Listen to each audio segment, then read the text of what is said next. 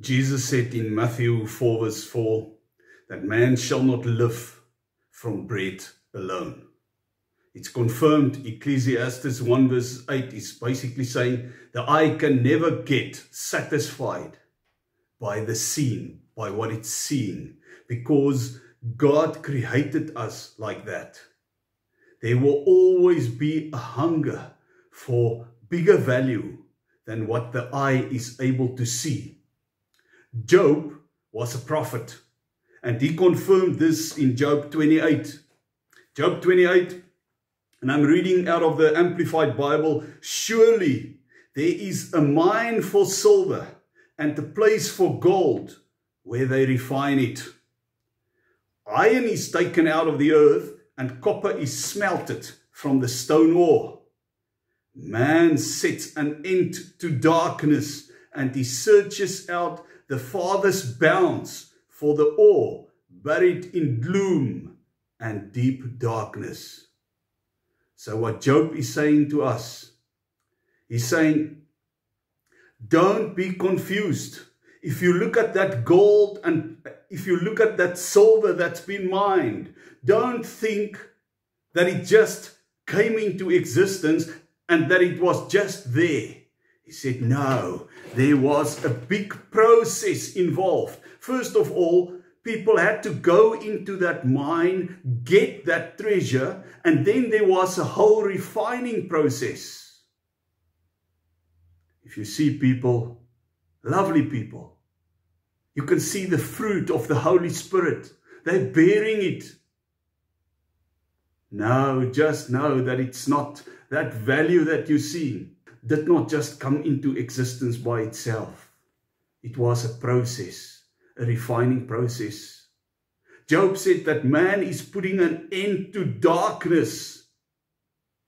In other words, if I read that verse again, for the ore is buried in gloom and deep darkness. Don't let the enemy deceive you. The spirits of this world, the spirits of darkness.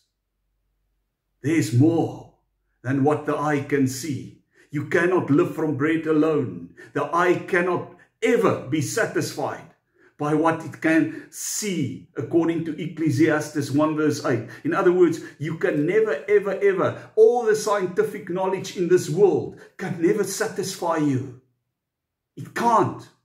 That's what Scripture is saying. All that knowledge that you gain through that microscope or that telescope is never going to satisfy you, because there's a deeper hunger inside man. A hunger for more. And that's why he's putting an end to darkness. He will go into that caves of gloom and darkness, and go search for treasures, because something is telling him, something inside of him is driving him in his search for more, in his search for the truth, in his search for real value. Nobody can deceive you, can deceive that call of your heart. No scientific information, earthly information can ever satisfy that. There's a hunger, there's a call in you for more. Men break open shafts away from where people sojourn, in places forgotten by human foot, and descend into them. Hanging afar from men, they swing or flit to and fro. People go into that mines with primitive ropes. That's how they did it in history. And they will swing to and fro. And that rope often broke. And it cost people their lives. Still, once you've seen that diamond in your friend's hand, as big as a cricket ball, and maybe he's showing you another one, remember, you will never be satisfied only by what you can see. You will know, I need to possess this. And that same drive will jump up into your spirit, and nothing will be able to stop you. That's why there's a passion in us, a passion for souls, a passion to get souls for God. Even if it cost us our lives, like those miners in their search for earthly treasures, we are willing to go all the way, because we can never, ever, ever be satisfied only by what the senses can offer us. There's more. There's more. There's so much more.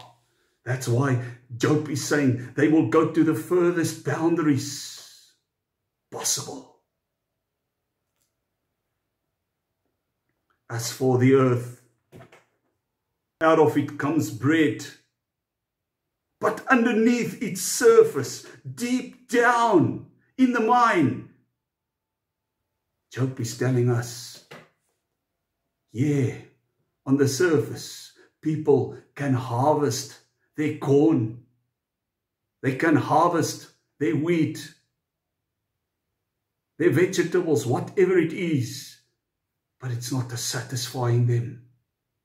They are not happy with new cars, new houses, all the treasures, the riches that the surface of this earth can give them.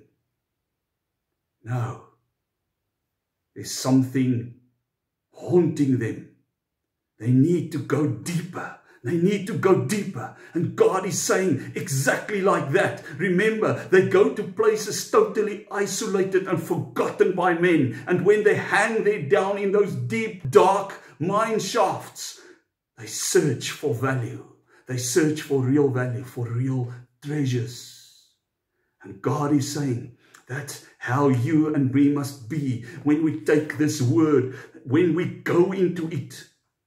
We must dig deeper, deeper and deeper. We must know. We mustn't be fooled by our senses and think that we have it all, that we know it all.